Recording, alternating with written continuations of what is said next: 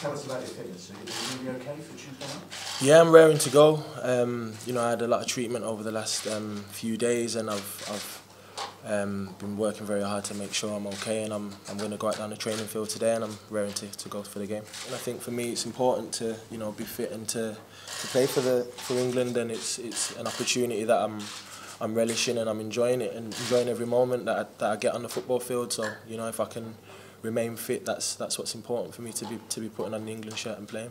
It's not a serious injury, so I'm hopeful that it doesn't continue to linger on. I've been playing with it for the last couple of games, and it's been hindering my performance, and I've been kind of I had a scan, and the scan has kind of shown that it was very similar to what it was before. So I mean, it's not a problem for me. I'm ready to go for the game. I'm delighted that the pain's not as bad, and I'm looking forward to it. I think we always knew they'd be difficult.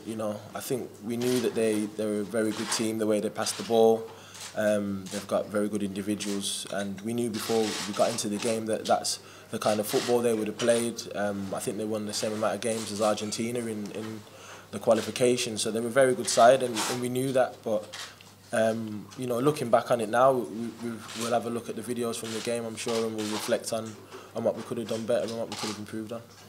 And the prospect and the challenge of taking on Germany, what was that?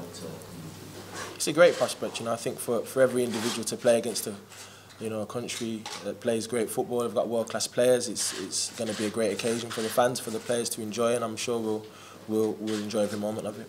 I think we just have to worry about the way we play, not worry about any of the oppositions and the comparisons or anything like that.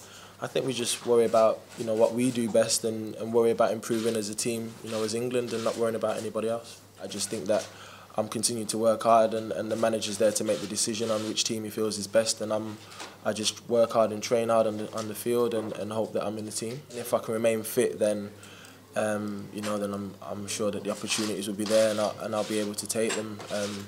But I think the most important thing is, as I say, to work hard and to not worry about anything other than just playing football and having fun on the football field.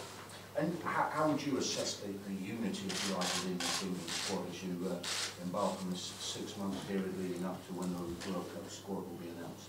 I think it's great. I mean, everybody gets along. There's a lot of banter flying about, and all the boys are enjoying it. We're enjoying playing for the manager. We're enjoying the training, everything. It's enjoyable time for everybody. We're happy to be together, and it's great to be a part of it from a personal point of view. I think that we're just going to go into the game and try and play our football and enjoy ourselves, and hope to get a result. Daniel, Michael Ballack says England and Germany is never just a friendly. Would you agree? Could we expect the same atmosphere, perhaps, that we expect against the home nations at Wembley?